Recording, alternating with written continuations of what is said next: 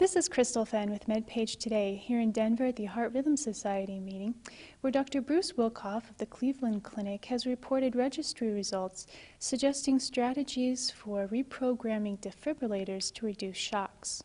Defibrillators are not medications, and there's a categorical difference between the two. Medications, you take a pill, what you get is what you took. On the other hand, defibrillators are not that way.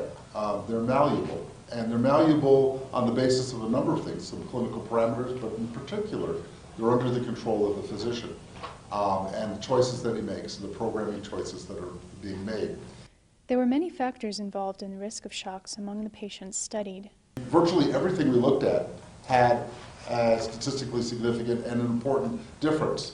And so there's an incredible power in the choices that are being made by these doctors.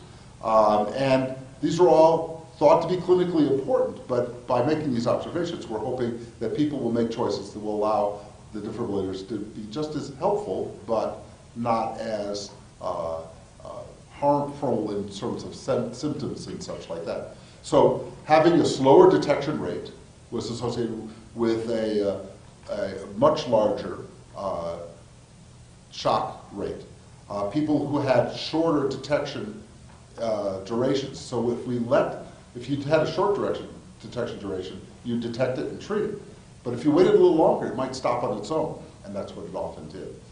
And in particular, we found out that atrial fibrillation was a risk factor for getting a shock, but if you had a controlled rate, you did much better than if you had a much faster rate.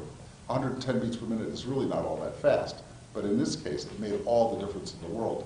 And matter of fact, it also had an interaction with how you detected what rate it would be, 150, 160, 170, 180 beats per minute. And if you had 188 beats per minute versus somebody who had no AFib, you had a 244% increased risk of getting a shock.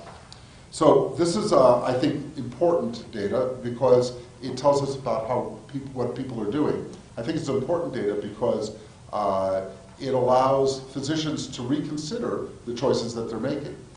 So physicians can help reduce the number of shocks patients are getting while still maintaining device efficacy.